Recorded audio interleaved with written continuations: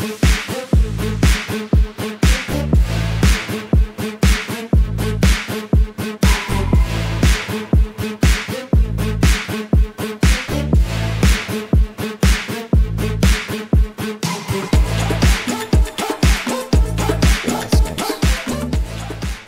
guys, today we're talking about garage simulator, garage heat. How do I heat myself out here in the Minnesota winter in my garage when I'm playing on my golf simulator hitting balls. It's about 15 degrees outside, 37 degrees in here. So I'll show you how I get my simulator set up, and then I'll go into a little detail about the heat in here. So here it is in all its glory. We'll get it set up and then we'll talk about the heat. Alright, here's a time lapse of me putting the simulator together. All in all, it took about 5.5 minutes between pulling the cars out and hitting the first shot. So you can see here I'm getting stuff out of the way, pulling the cars out, kind of move the snowblower and the garbage can out of the way, putting the mats down, the carpets and the mats that catch the shots after they hit the screen, screen coming down, turning the projector on. Here I'm getting the heaters set up. We'll talk about those more in detail in a little bit. Hooking up the iPad to the Apple TV to stream to the projector. I'm getting it all set up to E6. Here's me hitting the shot. I live in Minnesota. It's the winter. It's freezing in here. I got to heat myself somehow. So I'm talking about the heaters that I chose to use, what I liked, what I didn't like, what I tried out and eventually rejected. Hopefully all this stuff is useful to you. Thank you for watching, by the way. Appreciate the views and the likes, the comments and the subscribes. Keep them coming. It helps me know what kind of content you want to see. If you like this video, give me a like. Feel free to leave comments if you have questions about you know, what I did or what else I tested or where I bought the stuff I bought. I'm happy to direct you sort of what I looked at and what I ended up buying. Okay, so like I said earlier, it's about 10-15 degrees outside. It's 37 degrees in here according to my little, my garage thermostat, 37 degrees. So it's pretty cold. This garage is not insulated. So for me, I needed to find a solution that wouldn't be super wasteful on energy. If I tried to pump heat into this garage to get it up to, 55 or so to be halfway comfortable, it would just cost so much and it'd be leaking out the garage door and stuff. And so I wasn't interested in that. So I found like the heat lamp solution, and I have 2 of these. I did a lot of trial and error. I can put up either on the screen or in the description some of the things that I tried that didn't work. But this is what I ended on. I've got a heater here on the floor that's tilted up towards me. And then I've got a heater up here that's on a tripod. It actually comes with this tripod that's tilted down. So the goal here is, when you're swinging, I've got some heat from up here, getting my lower half, some heat from up here, getting my upper half and my face and my head. And really, once you start swinging, once these get going, it's really pretty comfortable. Like it is freezing cold right here, standing outside of the range of the heat or standing closer to the camera, so I'm not in the range. But right about here where you're hitting, it's toasty. It's comfy, and especially I put my hand up here, it's hot. So I'll talk a little more specifically about the types of heaters that I have. But I found that this solution, sort of the one pointing up, one pointing down, it is a good solution for me here in the garage. Okay, so this is the floor heater that's tilting up at you. It's a Presto heat dish tilt. I purchased it at Costco. I think it was 80 bucks from Costco. And the thing I like about this is it's a little less powerful. I think it's only 1,000 watts rather than the 1,500 watt maximum you can get for something that plugs into the wall. At least that's what I found the maximum is. but it's a parabolic heater, which means that it's like a half a globe basically of reflective material. The heat coils are inside behind this heat dish thing, and it sort of heats back towards the back, and then all the heat is reflected out. And this thing I've found, more than any other ones that I tried, does a good job of focusing the heat going out so that you can be a little bit farther away from it and still feel the heat. I'm behind the camera right now, so this thing, let's see if you can see this, it's almost at the edge of the mat, so it's pretty close to the edge of the mat. I am almost off of the mat right now, but in its path. I'm actually off the mat right now, but in its path, and I can still feel the heat. Not as much, not as powerful as, you know, if I'm standing over the ball, you know, right next to it. But it's you can feel it from a decent amount away. So that's what I like about this. Again, I got it at Costco. I think it was about $80. It does a nice job for something that you just plug into the wall. It's really focused heat, which is what I'm looking for here in the garage when I'm hitting. Okay, so this next heater, you can actually see the box for it in the background upside down. It's a Heat Storm Tradesman infrared heater, and it comes with a tripod. It comes as a unit. You need to buy the tripod unit if you want the tripod. I think it's like a 7-foot tripod or so. And the thing that I like about this is it just raw heating output. It feels warmer than anything else that I tried. It doesn't have a lot of features. You know, a lot of these have like low, medium, high settings, or like a remote that you can turn on or off, or a fan even to blow the air around. This doesn't do that. It's just a straight up infrared heater, but it gets pretty hot, and if your hands are up close to it, you can certainly feel it. One thing that I don't like as much about this specific heater, as well as this kind of heater, is that the heat seems to dissipate pretty quickly once you get far enough away from it. So for example, I was mentioning the heat dish that I have.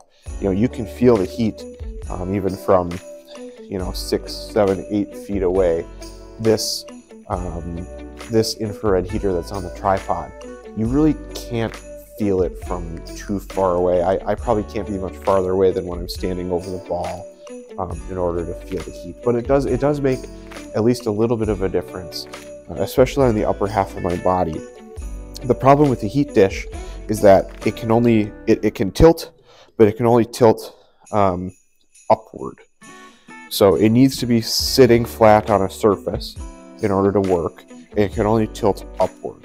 So there is no way for me, unless I somehow found a way to cheat and put it upside down, there is no way for me to have, you know, a heat dish on the ground pointing up and a heat dish kind of up in the air pointing down. So that's why I went with this tripod heater. It really does put out a lot of heat. I think I got this one on Amazon for $80, maybe $90, somewhere in there, less than 100 for sure.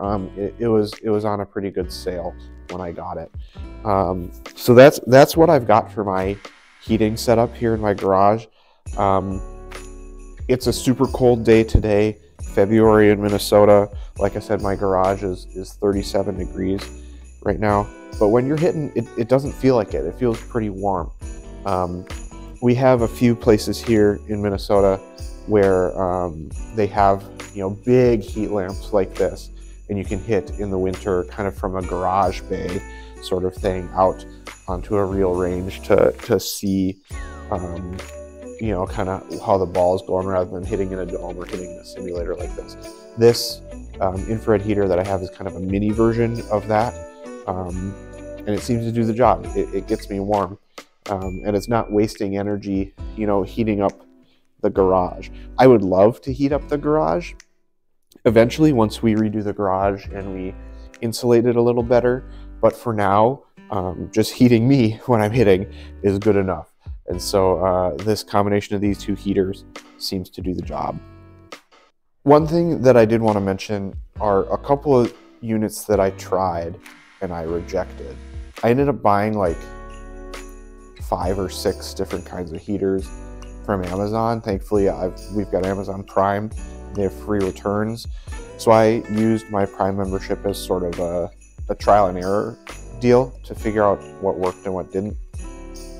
So these ones that I showed you are the ones that survived, but there were a few that didn't.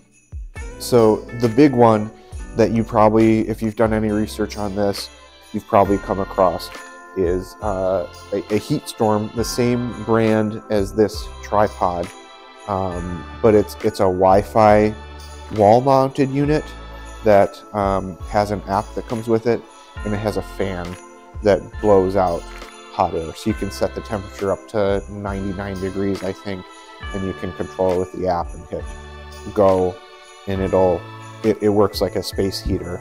You know, it's got some sort of heating element inside it, and it blows air over the heating element, and that blows air out in the space to warm it up. I was excited about that one. I found it for a good deal. I think I got it for $80 or $90. That seems to be the price of what these things are, more or less. Anyway, I got that HeatStorm Wi-Fi enabled one. I put it up in here. It didn't work for my purposes. It was trying to heat the space, but this garage is pretty big. We've got 12-foot tall ceilings in here.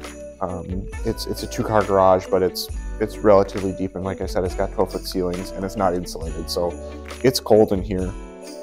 One little space heater wasn't doing it, so that's why I returned that one. I think that could be a good unit if you've got an insulated space. Maybe if you're not in Minnesota, if you're in somewhere that has a little bit milder winters, you still got a winter and you still have a simulator, and you want to hit over the winter, but you don't get so bitterly cold as Minnesota, that unit might be a good one for you. I did like the functionality of having the app, being able to, you know, I could turn it on from my phone like an hour before I wanted to come out here. I think that's really promising and probably a good product for a lot of people's uses. It just didn't work for me. You know, I'd turn it on and I'd come out and the garage was maybe a degree warmer overall than when I turned it on, you know, an hour ago or whatever. So for my space, for my purposes, that didn't work. I bought a couple of other infrared heaters like this one you can see here, the HeatStorm on the tripod, and I tried to set them up in different areas around the garage. And the problem I found was that it was either I had to set it up too far away from me, so I had to put it like on this table or on the floor. And like I said earlier, the heat really starts to dissipate from these things once you get farther away than a couple of feet. And it was too far away to do anything for me. So I returned those. Again, a lot of those had remote controls and sort of a low, medium, and high setting.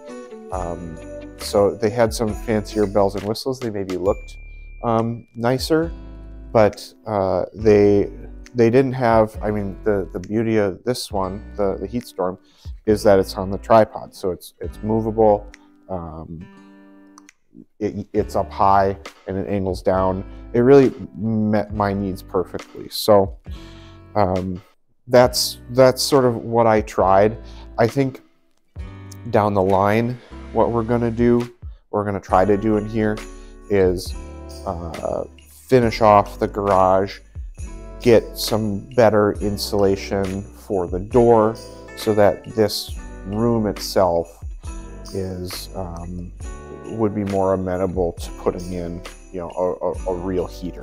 And then at that point, we'll probably run a gas line out here to put in, you know, a serious heavy-duty heater that could actually heat the garage from, you know, 37 degrees like it is tonight up to 50, 55. At that point, will these two space heaters, infrared heaters, be necessary? I don't know. I'm not sure.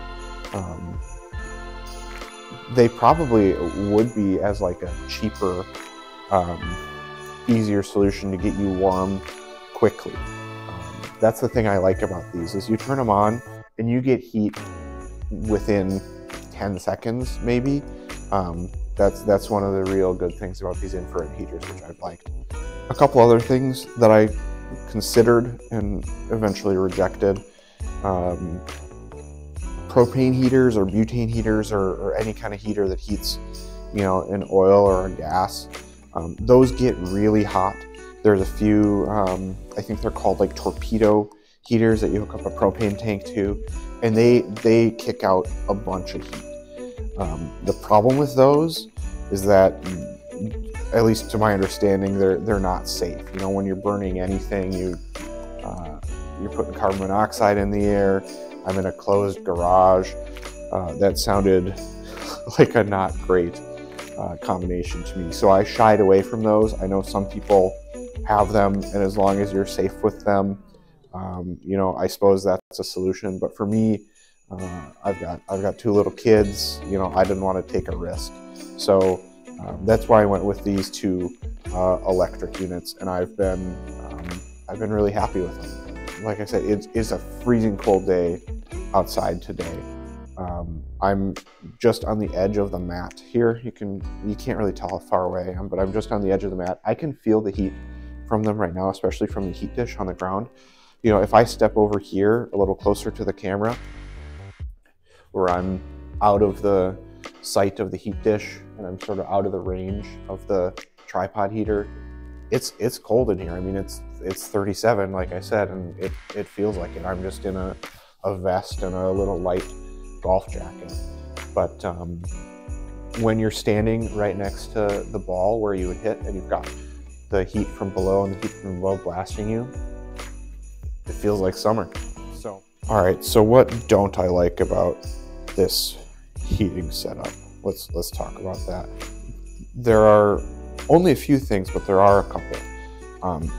First of all, and probably most importantly, if you're gonna have anyone over that's a lefty, this setup isn't super duper portable.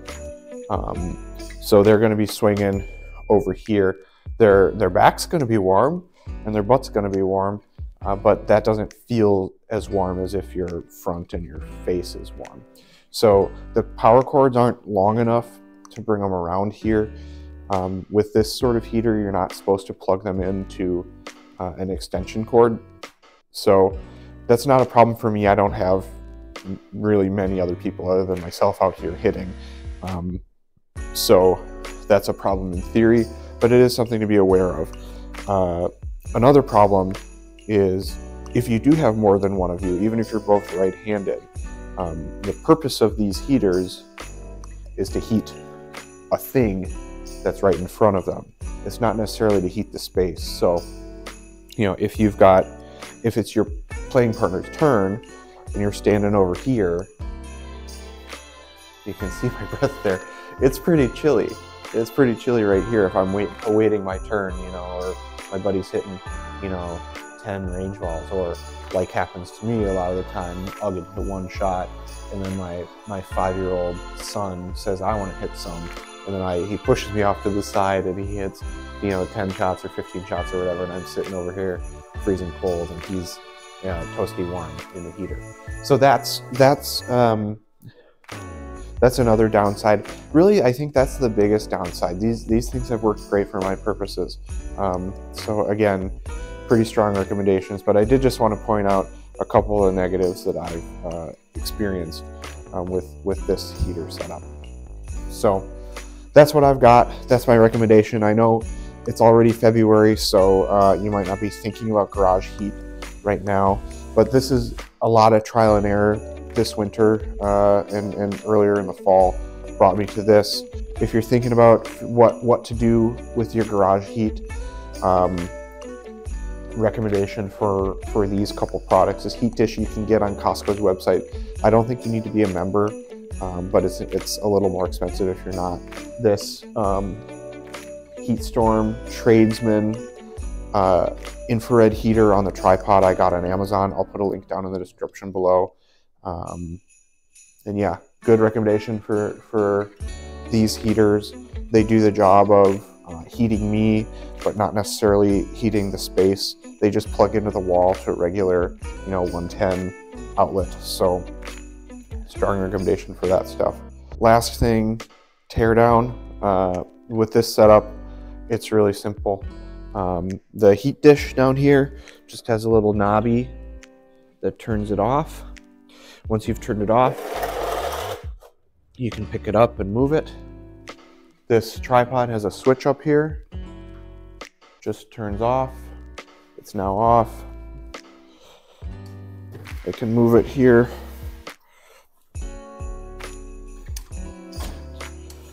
One of the negative things about this tripod that I didn't bring up earlier, the tripod base is pretty wide, and it's not like you can, the head of the heater, you can't really swivel it around that base, or at least I haven't figured out how.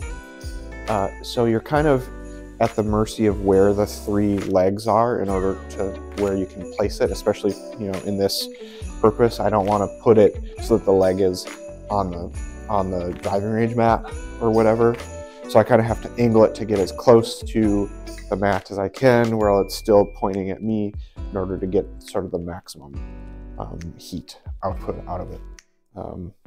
But otherwise, yeah, that's all there is for tear down of the heaters. The only other things I need to do are to put the driving range mat away, slide it away.